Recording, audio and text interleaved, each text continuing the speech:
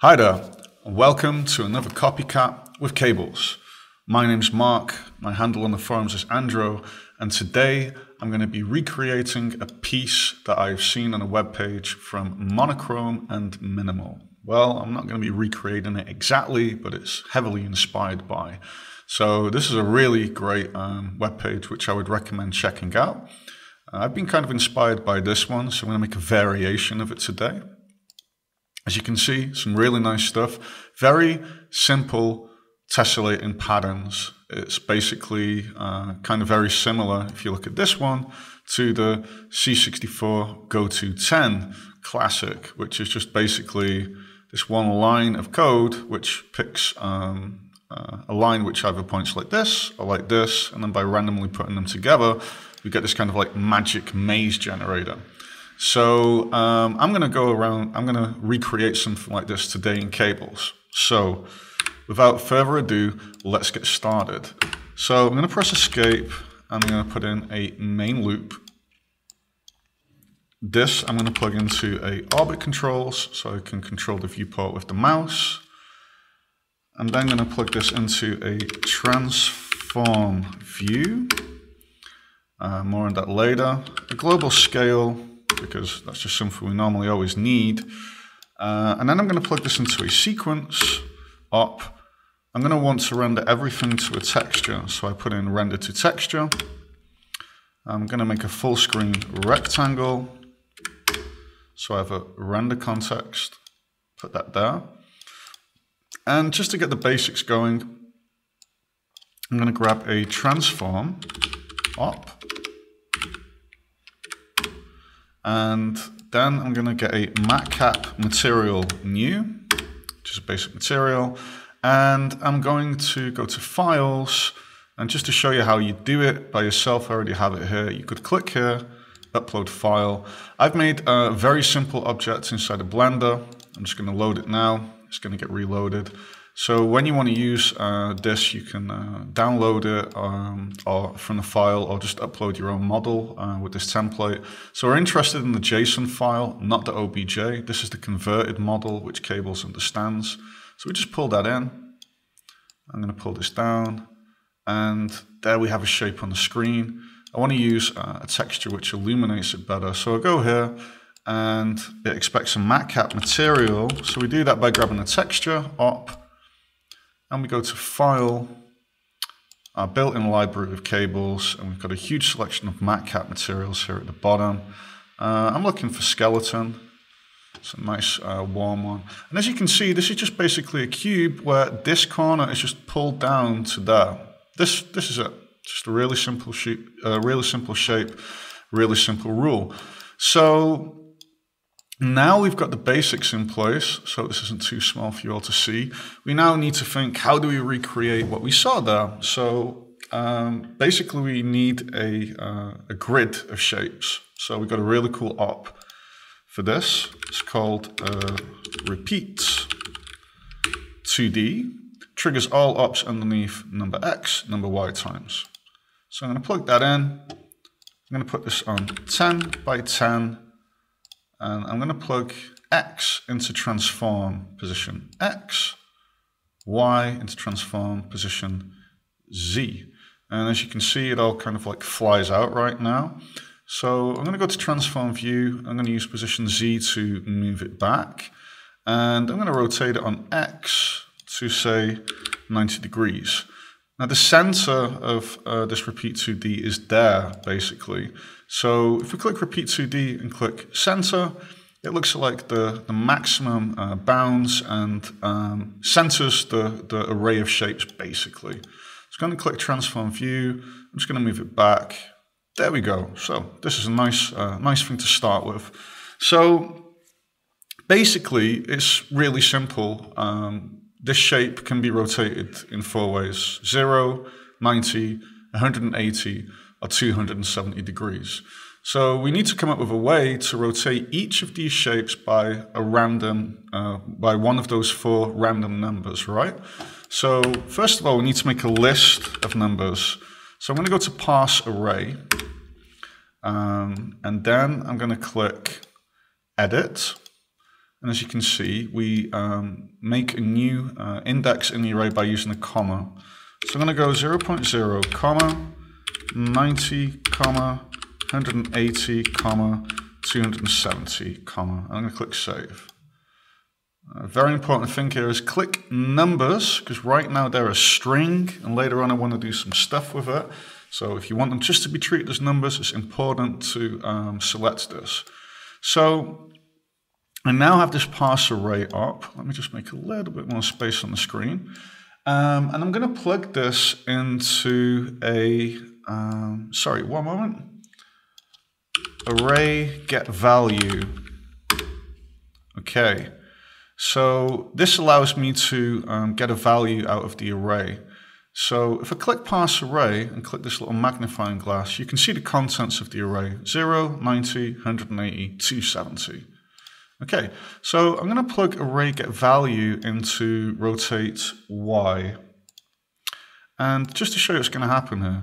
So if I put it on 1, we look up the index of 1. If I put this on 2, so as you can see, we're making the whole thing rotate here.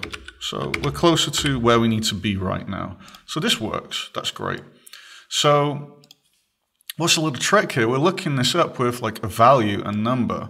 So I'm going to plug in a floor, which makes the number integer, which means it's like not a floating point number with decimal values. So I'm going to plug in the index output from repeat2d. And what this does is it outputs a number for each occurrence here. So as you can see, we rotate, rotate, rotate, rotate, and then it's just stuck because there's nothing more. So first cool trick we could do is a modulo in between. So a modulo returns the remainder. And if I'm going to put this on 3, whoa, we've got this pretty cool shape here. 1, 2, 3. We could ping pong it. This is just to show you that we can already get some really cool results with just like a very simple rule here. So just wanted to show that for a moment. So we're going to get rid of modulo.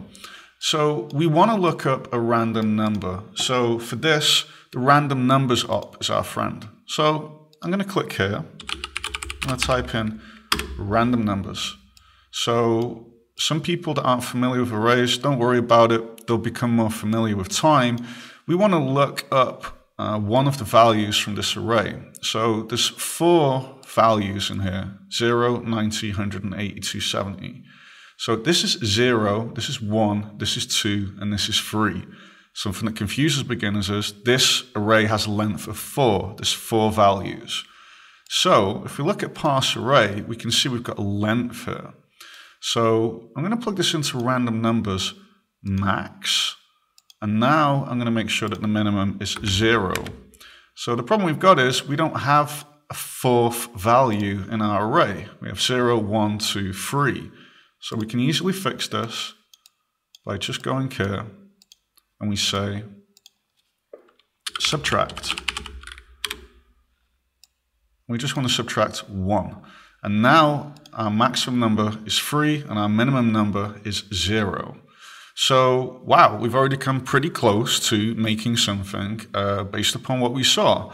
So what about if we want to get a different variation on this? Well, we just go to seed, which is here.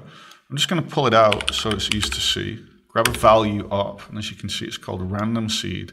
And now by clicking and dragging here, I can get all these variations on this piece. So this is pretty cool. In a very short amount of time, we've got like a little generative piece going on here. So this is pretty cool. We've got the basics like nailed. But this is cables, and I like doing stuff in real time with cables. So this is something I'd like to do. I'd like this to be able to morph between, say, 2 different arrays. So we have a basic array here. So how about I do this? I pull out the array and I type in shuffle array. Now, shuffle array expects an array to come in. And if I now click this, I can see that the contents of shuffle array are shuffled, as its name says. If I click execute, we get a different shuffle there. So this is great, but how do we mix between the two? Well, that's really simple. We have the array interpolate up, and this interpolates between 2 arrays. So I'm going to grab this op. So I'm going to get my original array and plug it into array 1. I'm going to get my shuffled array. I'm going to plug it into array 2. And this expects a trigger. So I'm going to just go to render to texture. I'm going to plug that in. And here we're going to have like a shuffled array and a normal array. Okay. So I'm now going to the array get value. I'm going to disconnect that. I'm going to get this new array here and I'm going to plug it in there. Now if I click array interpolate and move this number, we can morph from one array to another, which I just think is all kinds of awesome, basically. So this is like a really, really simple trick. So while we're at this, let's just do something very quickly. I'm going to make a sidebar, which is to build custom controls. I'm going to add a slider. And I'm going to get rid of this random seed, and I'm going to plug this in there and plug it into random seed. And that's just so I can now just quickly do this in the window. Okay, awesome. So we've already come like really close to just recreating this piece, and we could now create any set of rules. We could go into parse array and add more different rotations here. And it'd all be dynamic and fit because we've used subtract random numbers with max. So this will always adapt to whatever we're going to put in here. We can replace the 3D model with any one of our own. We could use different materials. So there's one last thing I want to do because I kind of like was building all this to animate it. So I'm going to make a timer 2. And the timer 2, I'm going to plug into a modulo because I want it to kind of loop. And I'm just going to leave that on 2. That's okay. But I don't want this with the floating point numbers. I want them whole. So I'm going to plug this into floor. And the floor, I'm now going to plug into a average interpolation op. And as you can see, we've got a number that swaps between 0 and 1. 0 and 1. And I'm going to put the divisor on like 64, which means it's going to become a lot smoother. You know what, I'll just put that back for now so you can just see what's happening. So this expects a trigger. So I'm going to go to render to texture. I'm going to plug that in. And this array interpolate, I want values between 0 and 1, right? So I'm going to get this, I'm going to plug it into interpolate. And as you can see, it's going really fast now. So we've just got to tweak this so it's more what we want. So I'm going to put the time on 0.1, first of all. And it's going to take a while to hit like a whole number. Let's give it a moment. There we go. And I now want it to go slower. So I'm going to put this on, say, 64. So let's see what's going to happen here. So it's going to hit 1 and then boom. There we go. We have a piece which morphs from one state to another.